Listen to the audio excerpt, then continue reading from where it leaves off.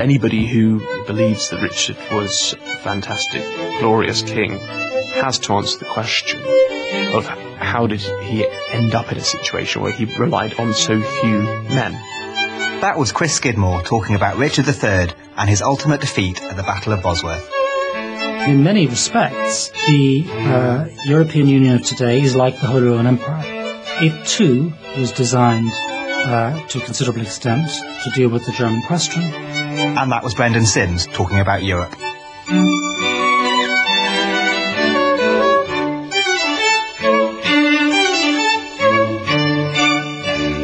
Hello and welcome to the History Extra podcast. My name is Matt Elton and I'm books editor at BBC History Magazine, which is the UK's best-selling history magazine. You can find it in all good newsagents and on subscription. See www.historyextra.com/subscribe for subscription deals. We also have digital editions available for the iPad, the Kindle Fire and Google Play. For details of our digital formats, including price, content and availability, head to historyextra.com/digital. Chris Skidmore is a man who wears two hats. He is both the Conservative Member of Parliament for Kingswood and a successful historian, author of 2 books on the Tudor period.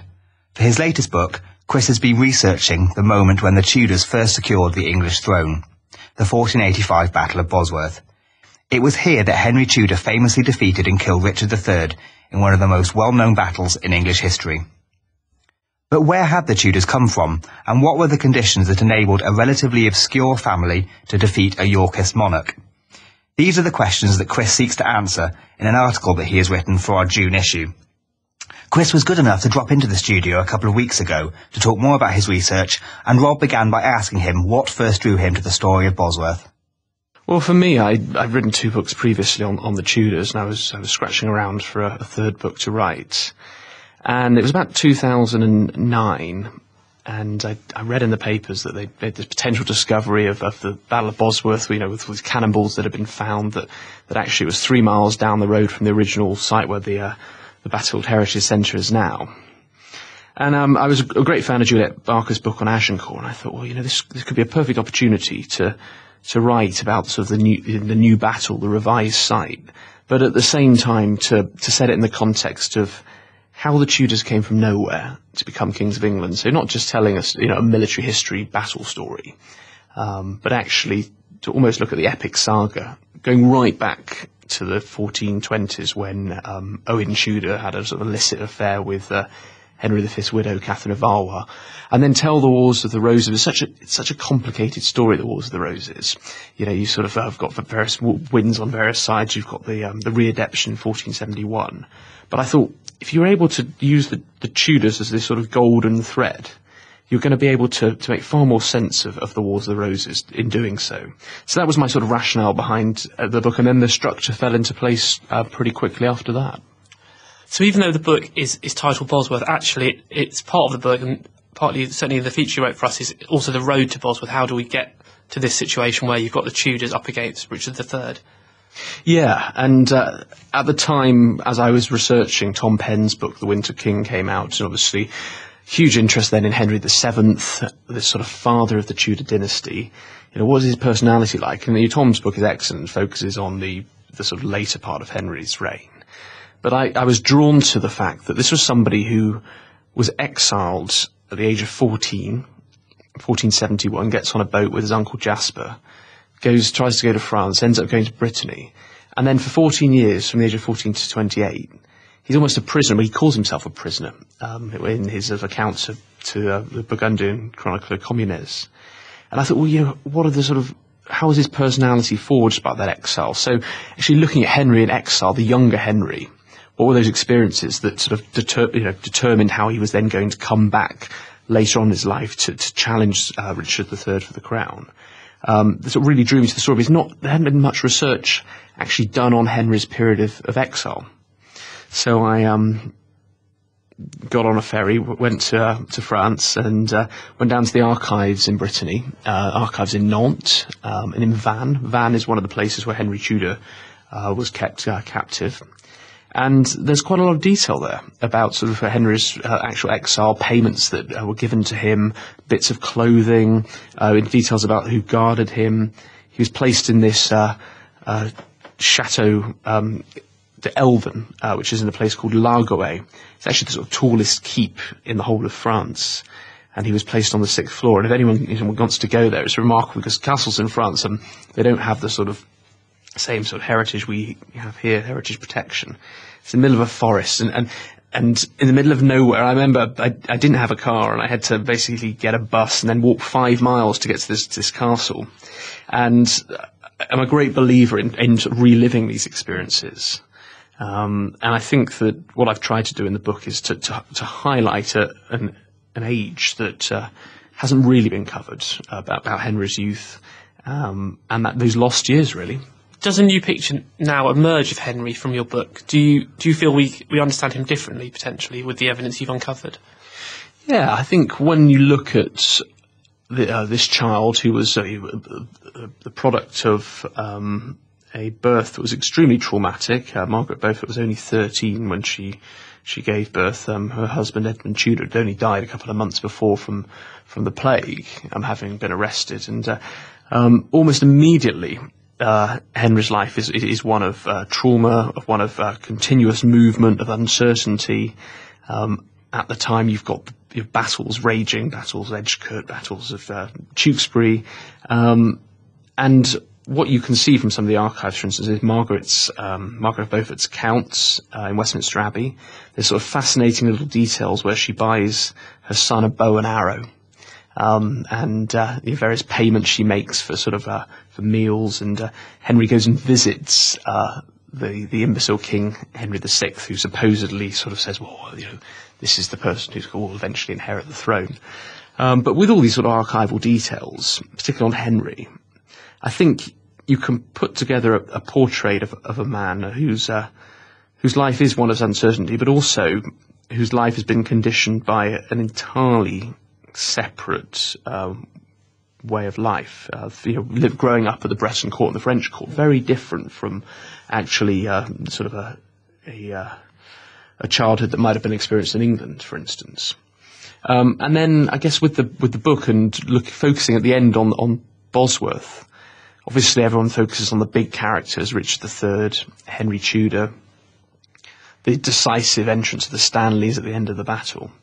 But the battle itself is far more rich and complex than that. And one of the sources that I used in the National Archives was actually to go through all sort of chancery documents for the early part of Henry VII's reign. And it's got a wealth of material about all the people who joined Henry in exile and the rewards they get, people who'd fought at the battle and were sore hurt, and just trying to actually look at a battle, not so much in terms of the grand actors on the stage, but all the little men as well, and to look at the consequences of what happened to those people who fought. Were they injured? Were they rewarded for fighting? Who died on the battlefield? So there's a wealth of information I think is yet to be properly looked at. I hope I've done the best job possible, but there's far more that can be looked at to actually bring to life the 15th century. And Henry Tudor's claim wasn't necessarily the strongest to the throne at Bosworth. Why did so many people come to join his cause and come to fight against the King of England, Richard III? Well, the interesting thing about Henry Tudor, you're absolutely right, is his claim is not a strong one. He has obviously his father, Edmund Tudor, and his brother Jasper are effectively half-brothers to the Lancastrian Henry VI. But given the fact that they were born possibly out of wedlock, second marriage, they didn't have any claim to the Lancastrian throne. His mother, Margaret Beaufort, has a stronger claim through her father, John Beaufort, the Duke of Somerset. But effectively what happens as a result of the Wars of the Roses is all the claimants start disappearing. So after Tewkesbury in 1471, not only is Henry VI bumped off in the Tower, but his son, who was the great white hope of the Lancastrian dynasty, Edward, Prince of Wales, is killed on the battlefield. You've then got the Yorkist self-imploding after Edward IV's death in 1483. Clarence is already dead. having drowned in a butt of Malmsey wine. And Richard's decision, obviously, to remove the princes, well, King Edward V from the throne, means that suddenly Henry becomes the favoured candidate.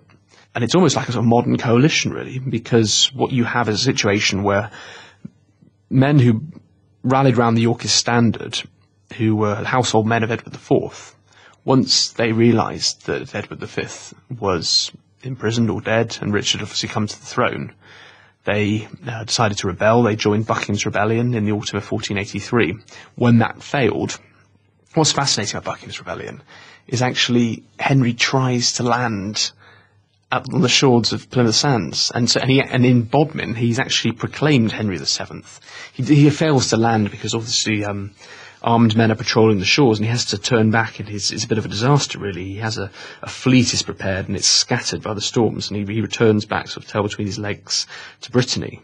But he's comforted by the fact that the men that took part in the rebellion, the Yorkists who were supporters of Edward IV, then flee the country and join him, and suddenly he's got roughly around 400 men come to join his court.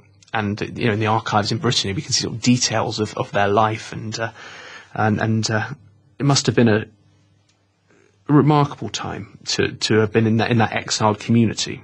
Effectively, you've got an exiled court having been set up, and it's at that moment when Henry, who was essentially a Lancastrian, through the devices of his mother, Margaret Beaufort, who manages to communicate with Elizabeth Woodville, Edward IV's queen, who's in sanctuary in Westminster Abbey, that they arrange for Henry Tudor to marry Elizabeth of York, and it's through Elizabeth of York's claim, really, that Henry then takes the Yorkist claim to the throne, merges it with his Lancastrian claim to the throne.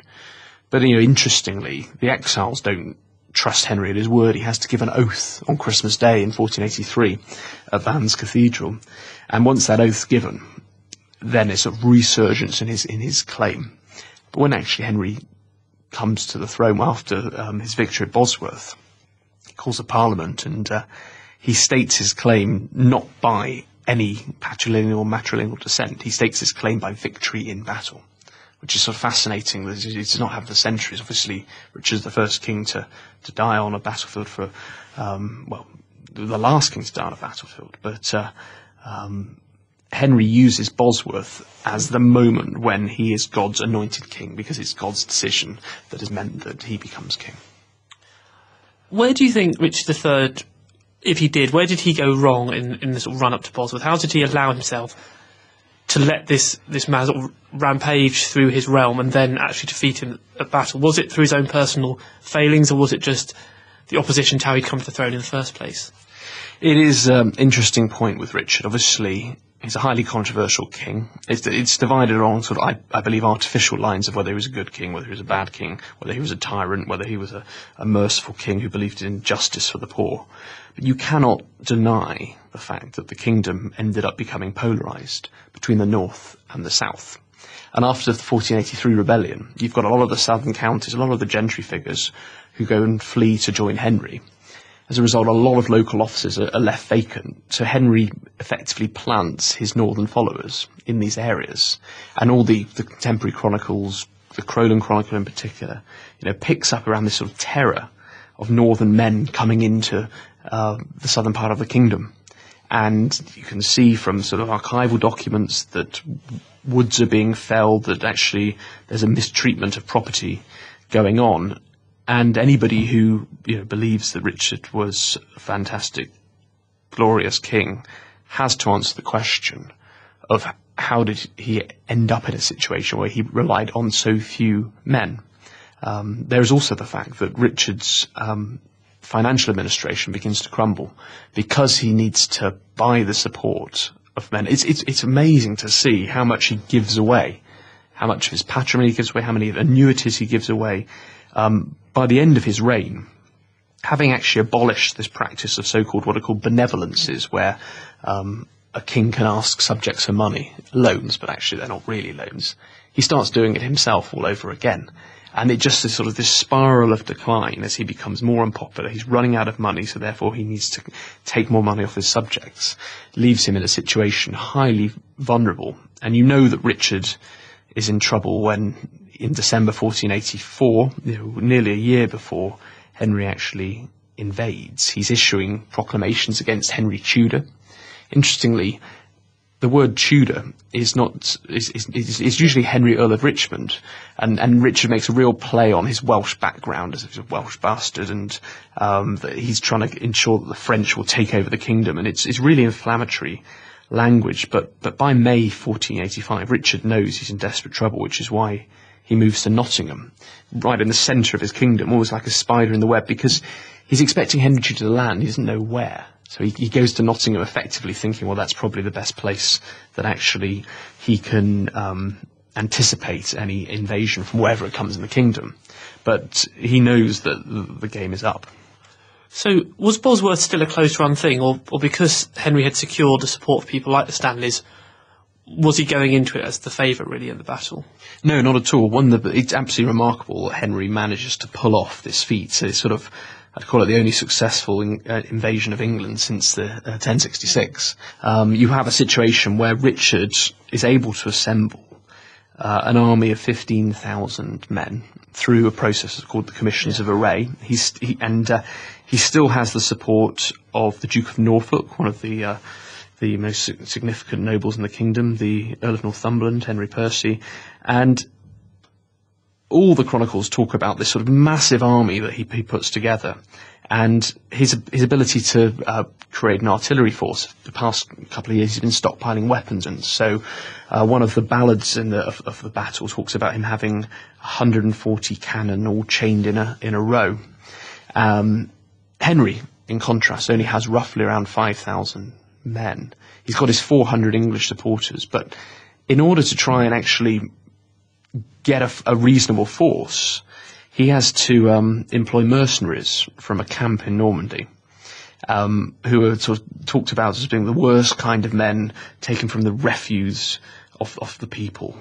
And obviously with mercenaries, there's no guarantee that they will remain loyal at any one stage. So when Henry lands at Milford Haven, he lands at this place called Mill Bay, near Dale, right on the sort of western tip of Wales. He's probably got, at that point, around 3,000 men with him. And then as he makes his journey through Wales, he picks up Welsh support along the way, and in particular a gentleman called Rhys ap Thomas, who comes along with 1,500 men.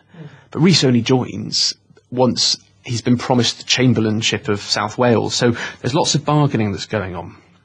And it's often seen as it's inevitable that Thomas Stanley is going to end up supporting Henry because Thomas Stanley ends up being married to Margaret Beaufort, so there's that sort of connection there. But that's not the case at all. Thomas Stanley is a fascinating character. The Battle of Blore Heath back in 1459, he promises his support but doesn't turn up at the battle. He's a consummate politician who never gets involved if he can help it, which is why he probably survives the Wars of the Roses. His brother, Sir William Stanley, is a bit more of a hothead. And it seems that William Stanley gives his support in advance to Henry, but Henry ends up meeting the Stanleys the night before the battle at this place called Merivale Abbey. It's a fascinating place. You can still go visit. It's a Merivale church, and they've got a bit of stained glass that sort of Henry commissions after the battle a couple of years later when he returns to visit. But Thomas Stanley says, yeah, I promise my troops will be there at the battle. But when it actually comes on the day of the battle, Thomas Stanley sits by the wayside, and Henry has to go into battle with only 5,000 men compared to Richard's 15,000. So actually, he was far from the favourite when the battle began. So Richard must have felt quite confident seeing his numbers against Henry's. Yeah. Richard's able to divide his battle into the traditional medieval formation of 3 battles. So he's got a vanguard, a main battle where the king sits, and a rear guard. And the rear guard is held by the Earl of Northumberland, the vanguard by the Duke of Norfolk. Henry's got so few troops that he's not actually able to arrange his battle into this sort of traditional formation. So all he can do is create 2 wings. So he has his little vanguard that is led by a fascinating character, John de Vere, the Earl of Oxford. And the issue with Oxford is a brilliant military commander, but the last time he's actually fought is at the Battle of Barnet in 1471. And a bit rusty then. A bit rusty. He ends up making a huge mistake at Barnet when it's in a mist, and Oxford has a livery which is a star with streams, and unsurprisingly in the mist it gets confused with the livery of the Yorkist sun, and his own side start attacking each other because he didn't actually keep his side close enough together, and he remembers this lesson. Oxford ends up being arrested eventually and being sent to a castle, Ham's Castle on the Calais Pale, and eventually he manages to escape in 1483 and joins Henry, and he's a devout Lancastrian. But Oxford's probably mulling his defeat from 1471, and he comes back and leads the vanguard, but he's determined that he won't make the same mistake again. And how Oxford manages to defeat Richard's vanguard is fascinating, because the sources talk about this sort of famous manoeuvre where he goes around a marsh and then manages to get the sun and the wind behind him, so that obviously if you've got the sun staring in your eyes on Richard's force, it's difficult to fight. If you've got the wind behind you, your arrows are going to fly stronger. And he pulls off this manoeuvre, which is actually sort of a classic military manoeuvre, which is in the sort of medieval writer Christine de Pizan, who writes a book de Fates d'Armes, which actually Oxford then gets translated by William Caxton 2 years later. And they managed to pull off this manoeuvre, which then breaks Richard's vanguard, and it's almost in desperation then, once his vanguard's been destroyed, Richard decides to make, he spots Henry Tudor. But what's also happening is Richard's rearguard, led by the Duke of Northumberland, does nothing. And you're seeing the treachery taking place. You've got all these men who have been summoned, but the rearguard refuses to move, and one of the chroniclers talks about it, just sort of they stand hoving from afar, and some people start to flee. And I think it's in that moment when Richard realises the loyalty in his army is breaking down, that he makes that sort of kamikaze last attempt. He spots Henry Tudor's standard and charges on horseback towards it. And that's when the Stanleys turn on him and yeah, I mean, everybody, when they talk about Bosworth, always says, "Oh, my horse, a kingdom for a horse." Every single contemporary account of Bosworth turns that on its head. And there's a Burgundian, Juan de Saltzar, who is there and is helping Richard. And he turns to Richard and says, your army is falling to pieces. Your men are refusing to fight. Here's a horse. Flee now for another day. And Richard effectively turns around and says, "No, give me your battle axe. I'm going into battle." In a way, you should turn Shakespeare around and say, a horse? My horse, forget it, I don't want the horse. That's how you should really be relating Shakespeare. And this whole idea of Richard being sort of feeble-bodied is nonsense. He goes into battle. He manages to unhorse this guy, Sir John Cheney, who's actually 6'8", is the tallest soldier of his day. He was Edward IV, master of the horse, and the fact that Richard was able to manage to knock him off his horse is remarkable. And then he manages to get to William Brandon, who is Henry's standard-bearer, which shows you how close he came to actually probably getting to Henry himself. So you've got this battle around the standards taking place. Even Richard's standard-bearer, Sir Percy Thrivel, has both his legs cut from underneath him. He's still holding on to the standard. It's vital in medieval battles that the standard does not fall. And so this intense fight is taking place, and it's only then when Sir William Stanley realises that Henry's in trouble does he decide to charge in, and he has 3,000 men. They come in and sweep Richard into this marsh, and that's when sort of Richard faces his final moment of death. How do you think this rates among the pivotal moments of English or British history? There's always been a sort of historical controversy whether you artificially use 1485 as a dividing point between the medieval world and the early modern period. And obviously there's a lot of continuity, and historians have done an enormous amount of work to show that the medieval world does continue. But still, in my mind, that Bosworth does represent a key moment. It is undoubtedly one of the most important battles of English history. It could have gone either way. It's worth positing the thought of what England could have been like if Richard had won. No Reformation. We remain tied to the Catholic Church. But I think in terms of the drama of the battle as well, it's one of these battles that's not simply fought or won. It's also a battle that is lost, and it's lost not just because of what happens on the day, but what's gone on months and years before. And it's the culmination, which I've tried to get across in the book, that it's on an epic scale. Henry comes from nowhere to slowly become the candidate, and then Bosworth is almost this this moment of release, when actually not many noblemen turn up for the battle. So many have actually been killed over the ensuing decades, that it comes to a point where the bloodletting has to stop. Obviously, it doesn't. There's the Battle of Stoke later on, but the size of the defeat for Richard is, it's enormous for the Yorkists, and Henry is consummate in his ability then to unite the two houses afterwards, and so I think looking at it in a broader panorama of English history, it does represent a significant moment from the medieval chivalric world to a world of probably more real politics. One recent development clearly about Bosworth has been the discovery of Richard III's remains, and there's a debate going on at the moment about what should be done with them. Do you have a view about where Richard should be buried? Should he be in Leicester where he died, or should he be in York where he kind of thrived? I was probably one of the few people who thought, when the news came through in August last year, that they may have discovered Richard's remains. I thought, oh no, it was the last thing I needed. I just finished the first draft of the book. Yeah. And I thought, right, I probably have to rewrite, the ending and see what's going to happen. And I ran up to Leicester and I joined the queues, which stretched around the block. It was like I was queuing for some concert to see some celebrity. And it just goes to show that, history is still living history. There will always be discoveries, remarkable discoveries to be made. We always knew he was under that car park, but just never thought there would be any chance of really effectively getting to the remains. I think it's fascinating to look at actually the remains and the wounds, to actually look at how Richard died, and I've tried to do that in the book, try to sort of recreate his final death scene.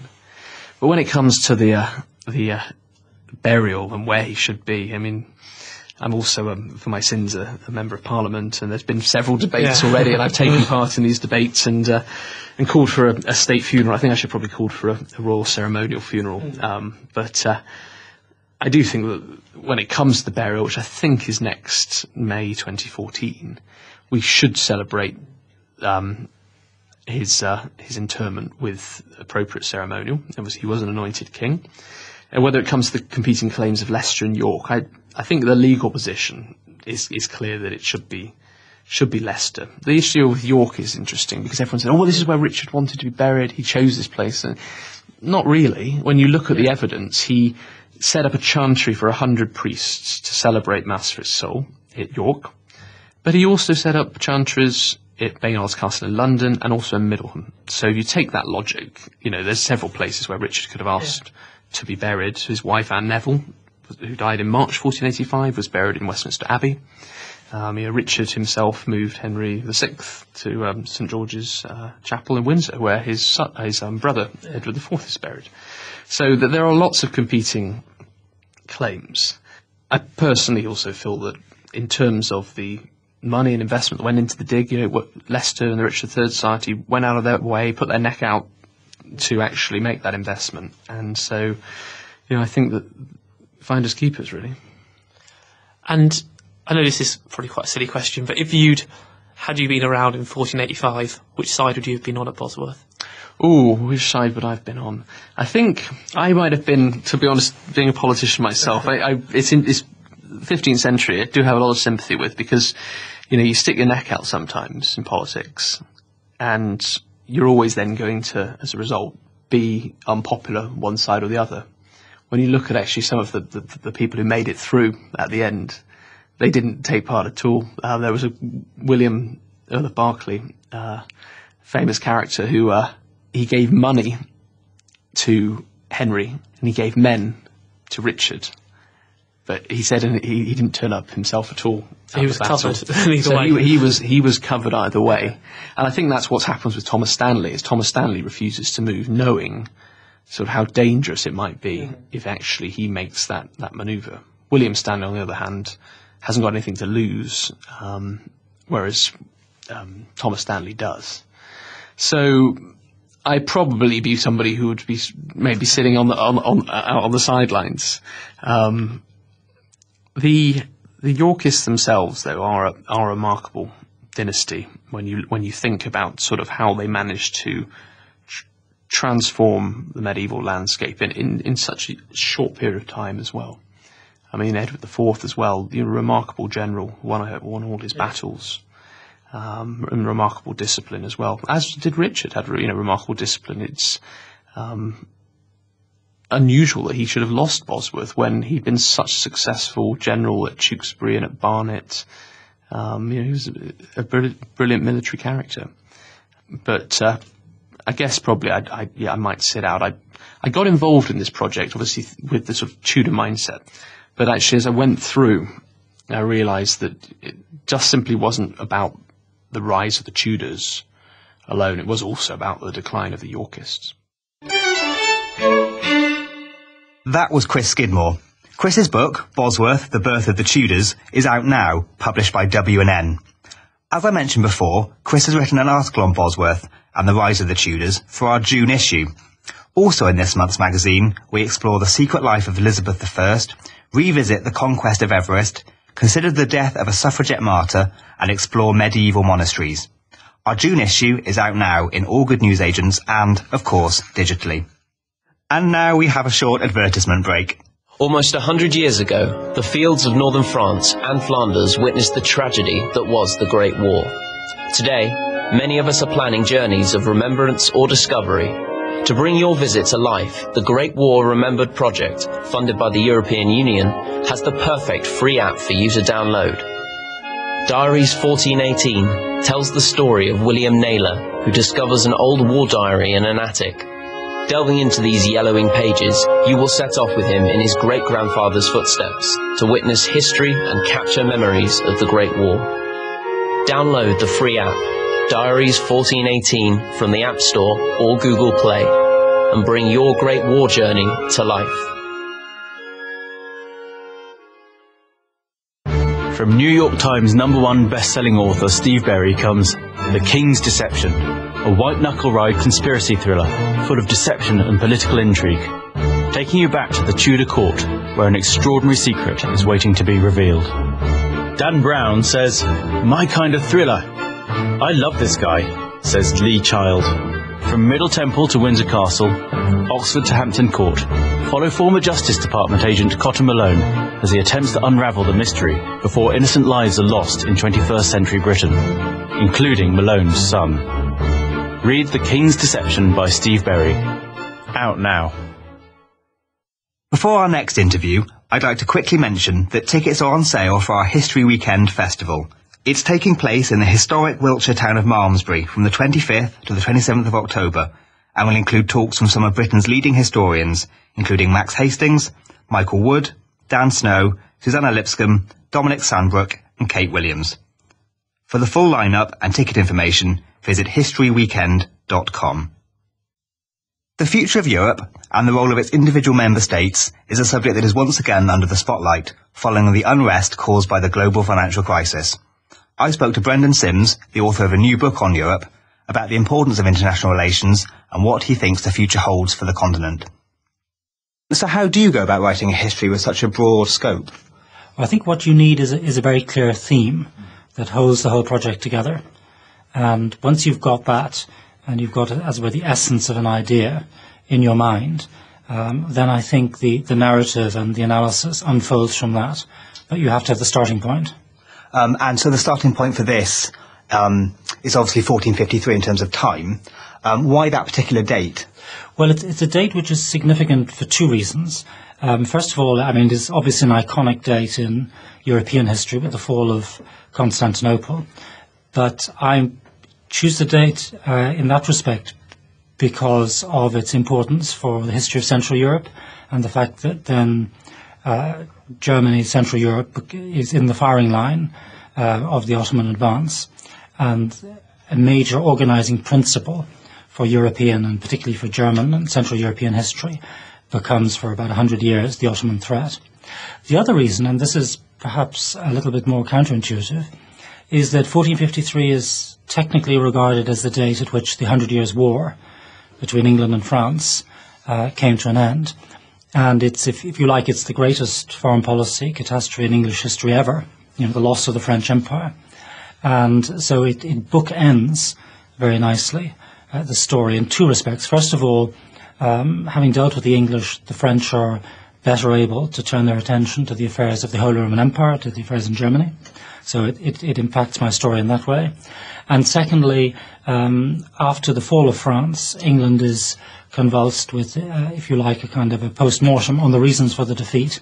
And so then it enables me to start another line or another theme of the book, which is the way in which foreign policy debates drive the domestic politics of individual countries. That's something that really interested me about the book, is that events that are apparently national events or internal events are actually shaped by external forces in a way that I didn't realise.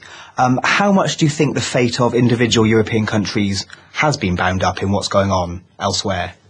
Well, I mean, the overarching concept here is what is known as the primacy of foreign policy, which goes back to the 19th century, essentially to Leopold von Ranke, the great granddaddy, really, of empirical historians, although he didn't actually use the term. But the argument is that what drives the domestic politics of a country is essentially its position within the world, and that social structure, economic system, and so on is moulded by that determination to maintain one's independence. And I think, that's a theme which runs right the way through the book. It's an organising principle. And I think it is a tool which enables you to understand almost everything that happens in Europe over the past 500 years. It doesn't obviously give the answer to every single question. And as I say in the book, there are times when the primacy of foreign policy doesn't apply, and it applies less as we reach, the present day of the last 2 decades or so after the end of the Cold War. But generally speaking, it explains a great deal. And in what ways do you think that states exerted control over other states in Europe? Well, the most obvious form of control is, of course, the hard military power, either explicit or more often than not implicit. And then there's hard economic power, controls of currencies or of credits. And then there's also, but this is rather more weakly represented in the book, there's what Joseph Nye calls soft power, which is the power to get people to want to be like you. But that, I think, is also there, okay. Particularly in the attraction of the Western democratic model, the attraction of the European project, at least until relatively recently. These are all forms of power, of getting people to do things. Are there any particular examples of things that we might otherwise regard as national events that you think actually are kind of more complicated? Absolutely. Well, I think to take some fairly salient instances, the English Civil War begins effectively as a revolt by Parliament and by the Protestant public sphere against the foreign policy of James I and later, of course, of Charles. In other words, the perceived failure of the Stuart monarchy to defend the Protestant cause in Germany, which is regarded as the main bulwark of English security in the last resort, because if Protestantism in Germany falls, then Protestantism in the Low Countries is in grave threat, and if Protestantism in the Low Country falls, then of course the Catholic enemy will be in the Channel ports and is able to threaten the south of England. And it's very clear that in the 1620s and even the early 1630s, the failure to support Frederick of the Palatinate, the Winter King, the Protestant interest in Germany, is the main bone of contention with the Crown, to which then others are added. That's one example. Another one, should be a familiar example, would be the French Revolution, which again is driven very largely in its early stages by disenchantment of the public sphere with the Bourbon retreat in foreign policy in Europe, but in particular the retreat in Central Europe and Eastern Europe, the failure to push Bourbon interests in Germany, the failure to support the Poles, the beatings dealt out to the Ottoman Empire, which was a French ally, the intimidation of the Swedes, and so on. So the French Revolution, and in fact Ranke said this more than 150 years ago, the French Revolution can very much be seen also as a revolt against the foreign policy of the Ancien Regime. That's brilliant, thank you. I mean, you have mentioned there that a kind of major theme in this book is Germany's central role in all of this. How much is that down to its central position, or its history, or kind of both of those factors? Well, it's both of those factors and more. It's obviously to a considerable extent driven by location. Germany is at the heart of Europe geographically, and this has two consequences. First of all, that it is the area where the interests of most European powers, and indeed in the 20th century also of extra-European powers, intersect. And you see this in, for example, I mentioned the English preoccupation with securing the Low Countries, an important part of which, or the central part of which, is securing the Holy Roman Empire. You see this in the French concern to break open the Habsburg ring of encirclement around their country through penetrating the Holy Roman Empire. You see this in the Russian attempts to dominate the Holy Roman Empire, and many other examples, including, of course, the Ottoman Turks, for whom the Holy Roman Empire is the main target, really, in the 16th and 17th century, more important even than the Mediterranean. And of course, it's also a vacuum which sucks in outside powers, and an area through which armies march to fight each other, possibly elsewhere in some instances. So all that's important. Germany is also important because of its huge population, the wealth and the skill of its inhabitants. And so what you see, and I describe this in great detail in the book, is a concern on the part of the protagonists to try and access those resources for their own purposes. For example, by taking over the title of Holy Roman Emperor, or at least to deny those resources to somebody else. So either way, Germany is central to their preoccupations. You see this particularly in the 18th century, where the Habsburgs and the French and the British contest for dominance in Germany, or at least to deny that dominance to the other power.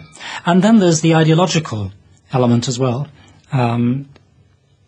Germany is the cockpit of the Reformation struggles. It is the cockpit of many of the great ideological divides of the 19th and 20th century, particularly in the 20th century. It's where the three utopias of Wilsonian democracy and Nazism, of course, and Soviet communism, where they meet and they contest throughout the mid-20th century. And there's also the question, finally, of the legitimacy, in particular, I'm talking now about the early modern period, which is conferred on actors by having the imperial title, because the Holy Roman Emperor is technically the senior monarch, potentate in Europe. He's the emperor, after all. And there's a certain sort of cultural, ideological cachet or legitimation that goes with that. And so it's no accident that many of the figures in the book, Henry VIII of England, Francis I of France, the man who later becomes Charles V, they're all contestants for the position of Holy Roman Emperor. You mentioned in the book that whoever controls kind of Central Europe controls Europe and therefore controls the world. Do you think there are any other areas of Europe or of the world that come close to being so important in terms of that? No, I would struggle to identify an area that would have anything like the salience of Central Europe. And this is not simply my retrospective categorization or assessment. I mean, this actually maps onto the perceptions of protagonists at the time. I've mentioned some early modern examples, but you see this also in the thinking of US strategists in the 20th century, where they talk about sort of a heartland in Europe, Central Europe, which they need to deny to the Soviet Union and to win over to their side. So you see this theme is sort of replicated over hundreds of years. And I don't see any other area that comes. Yeah, of course there are points or places in the world which are the subject of contention. Say Korea, for instance, the Cold War. But the argument I make in the book is that in fact what's been fought out in Korea isn't necessarily just a struggle in Asia, but it's actually a struggle for Central Europe. In other words, it's drawing the line in Korea, but very much with a view to making the point that Soviet aggression, as they see it, will be resisted in Germany, and to encourage the Germans. I mean, the point is explicitly made that they won't be left in the lurch if there's going to be an attack in Central Europe. You touched there on the United States. How do you think the US has impacted on kind of relationships within Europe? Well, the United States, I mean, I think there are two stories here. One is the story of the US, if you like, intellectual, constitutional engagement with Germany. That's the fact that the model of the Holy Roman Empire is regarded by the American patriots when they come out of the War of Independence, and they're in a rather difficult situation. They've got problems with their debts, they're surrounded by hostile powers, they've got internal divisions, and there's some doubt as to whether the 13 states, the ex-colonies, will be able to survive as an independent state. But they've got a United States of America, but it's effectively a confederation. And they look at the old country, and they are looking for inspiration as to how they should organize their polity. And what's very striking is that Germany is a negative example. They don't want to be like the Holy Roman Empire, which they regard as sclerotic, feeble parliament, emasculated emperor, the subject of countless interventions by outside powers. And they would rather build a sort of a mighty union on Anglo-Scottish lines. So that's one aspect. The other aspect, of course, is the strategic engagement of the United States with Europe, and particularly with Germany. And that strategic engagement with Europe is there from the very beginning of the Republic. I don't think there's ever any sort of time of innocence, of isolation, where the United States isn't interested. In fact, the early years are times when they're most profoundly concerned, because that's the weakest. They fear, as I said, being swallowed up. But what begins to develop on the US side is the idea that what happens in Europe will have an impact on them, either in the form of the ambitions of the colonial powers, France and Britain, who perhaps haven't given up their ambitions in North America, or the presence of new other and rising powers on their borders. So one thing I deal with in the book is the French intervention in Mexico, as supported by, funnily enough, the Egyptian government in the 1860s. And then, of course, the German penetration, much magnified in the imagination of Latin America, particularly of Mexico, in the period leading up to the First World War. So that you have, by the time the United States joins the First World War, a profound consciousness that what happens in Europe, and particularly in Germany, will have direct strategic implications for them at home. So the Atlantic shrinks, if you like. How far does this desire to be in control of an empire influence leaders around Europe? I mean, are there any particular examples of figures who you think have been particularly influenced by this desire? To dominate Europe as a single imperial force? Yes. Well, I think the three figures that spring to mind in the early modern period are Charles V, who was the Holy Roman Emperor, of course, ruled huge Habsburg conglomerate spanning, Spain, Austria, the Low Countries, parts of eastern France, what is today eastern France, northern Italy, Naples, Sicily, and of course the overseas empire of the Spaniards. And he was accused, to a certain extent, justly, of aiming for what was called universal empire. And the same was said of Louis XIV. And indeed his interest in Germany is driven also by that concern. And Napoleon, clearly, who did in fact control more or less the whole of continental Europe, and particularly Germany, and toyed for some time with the idea of taking on the German imperial title. So you see this theme again. And in the 20th century, domination of Europe clearly was part of Adolf Hitler's design. So these ambitions have been there, yes. So what lessons do you think exploring Europe's history can offer us about present-day Europe?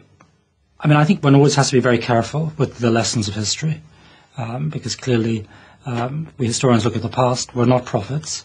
I think I would be a very bad prophet. But now I'm going to disregard everything I've just said And I think that if there is a lesson for the current issue, which is really the question of the future of the Eurozone and of the European project more generally, the two lessons I think that emerge out of my book are, on the one hand, there is the German question: how does Europe coexist with a strong or a weak Germany? And one part of the historical answer to that has been the creation of the Holy Roman Empire, or at least the Holy Roman Empire as it developed, and which essentially was a structure for the diffusion of power, the containment of conflict. And in many respects, the European Union of today is like the Holy Roman Empire. It too was designed to a considerable extent to deal with the German question, to embed, as the phrase goes, one could use other words, but that's the one that is often favoured, to embed Germany in these broader European structures. There are two problems with that currently. First of all, that particular structure seems to be breaking up.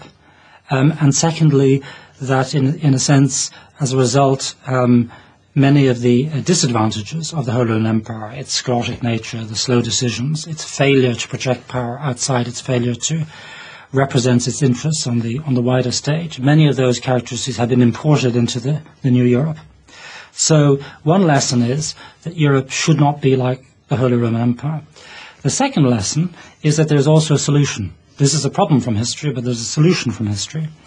And that is what I try to argue from the book, is the superiority, in historical terms, of the Anglo-American model of constitutional development. That the British in 1707 and the union between Scotland and England, which created this vibrant fiscal military state of a single debt, for which Parliament, the political nation as represented in Parliament, is responsible, a single army, that kind of thing. That particular model was taken up by the American colonists, who, as I said, had rejected specifically in the Federalist Papers, and I cite some fairly choice examples of people like Alexander Hamilton beating up on the Constitution of the Holy Roman Empire.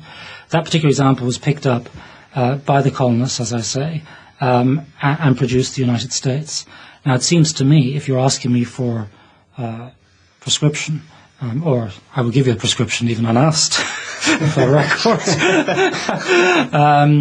it seems that the only answer for the Eurozone is to create some such political union on Anglo-American lines. So there's no need to reinvent the wheel, create something sui generis. I think the answer is there from history. How far do you think we can lay the causes of things like the global financial crisis on European issues, and how much of they are kind of caused by forces outside of Europe? Well, I think that the global financial crisis, as understood, as, you know, the 2008 crash, Lehman and all the rest of it, that of course is a global crisis of capitalism and not specifically related to Germany. The Euro sovereign debt crisis, which is actually the crisis we're talking about at the moment, because in a sense, although things are not rosy, the United States and also I think Great Britain have mastered the crisis to a considerable extent through the instruments open to them as fiscal states, as they were constituted in earlier times. The problem in Europe is, of course, it doesn't have quite those instruments, and so it really doesn't have that sort of legitimacy through an elected government to get a grip on the crisis. And the other problem, going back to the origins, is that on the Eurozone periphery, one of the reasons for the crisis, apart from the behavioural issue of risk-taking and taking on credits that turned out to be unrepayable, is that in order to embed Germany in this larger European whole, it was insisted, particularly by the French, that there be a common currency which would then, as it were, absorb and dilute the power of the great Deutschmark. That in turn led to the common currency, a central bank, and a single policy on interest rates and all the rest of it. And the result was then, of course, to flood, as we all know, the Eurozone periphery with a tsunami of cheap credit, which produced the problem. So the irony is that a lot of this is a result of an attempt to contain and embed Germany as much as anything else. Well, the result has been in the perception of some people and the increase of German power. Fantastic. What do you think the risks are if we don't successfully manage this? Do you think that Europe stands at risk of splitting up? Yes, I mean, I think if you look at these phenomena historically, policies rise and fall. We had for hundreds of years a Polish state. Between 1772 and 1795, that state disappeared for good reasons, not all of which were the fault of the Poles, but which had substantially also to do with the internal structure of the Polish state. The Holy Roman Empire, the organizing principle of the book, disappeared after, if you like, 1,000 years in 1806. So failure is possible. It's a constant. There's nothing written in the stars to say that the European Union will exist forever or even for the next 10 years. And the danger is that, as you imply, the Eurozone sovereign debt crisis will split up the Union. And if that happens, then we will have the reconstitution of the national currency, the return of the Deutschmark, and we will be in a totally different scenario in Europe, which might be a good thing or might be a bad thing. But I think if there is the option of a Eurozone political union, then that is vastly preferable to both what we have now and the return to the national states. Return to the national states, from my point of view, would only make sense if we then had in Europe a series of viable national actors who could cooperate to do the things that Europe needs to do on the world scene. Unfortunately, because of Germany's history, because of its political structure and its whole political culture, they're actually uniquely unsuited to step up to the plate in that regard. And they would find it easier to do so as part of a single European state than as their own national state. That was Brendan Sims discussing the past and future of Europe. Brendan is the author of Europe, The Struggle for Supremacy, which is published by Alan Lane. And that's almost all for this week. Do get in touch with your views on podcast@historyextra.com, and we'll do our best to read out some of your messages in future episodes. We're also, of course, on Twitter @historyextra and on facebook.com/historyextra. Next time we'll be featuring Anna Whitelock discussing Elizabeth I, recorded at BBC History Magazine's recent Tudors Day. Do join us for that. The History Extra podcast was recorded in Bristol and produced by Jack Fletcher.